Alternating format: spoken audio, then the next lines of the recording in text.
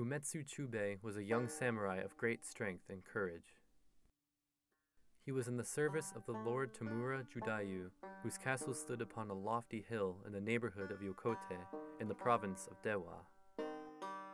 Once, when Umetsu happened to be on night duty at the castle gates, he perceived a woman holding a baby. She called him by name. "Good Sir Umetsu, tonight I am in great trouble and have a most painful duty to perform. Will you not kindly help me by holding this baby for one little moment?" Umetsu remembered that goblins were wont to assume feminine shapes after dark, in order to deceive and destroy men. He therefore doubted whether the seeming woman before him was really a human being. Umetsu was naturally kind, and thought that it would be unmanly to repress a kindly impulse through fear of goblins. He took the child, and the woman left. Umetsu looked at the child. Suddenly, it seemed to be growing larger.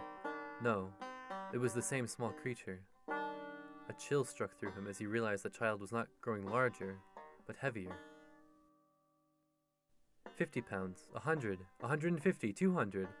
A samurai is bound by his promise, so he kept the infant in his arms. In agony he called out, "Namu Amida Butsu, Namu Amida Butsu, Namu Amida Butsu."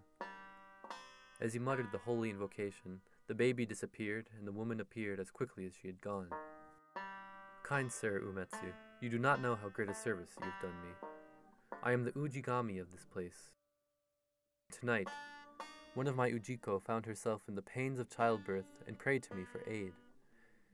I knew that by my own power alone, I might not be able to save her. I sought the help of your strength and courage. And the child that I laid in your hands was a child that had not yet been born.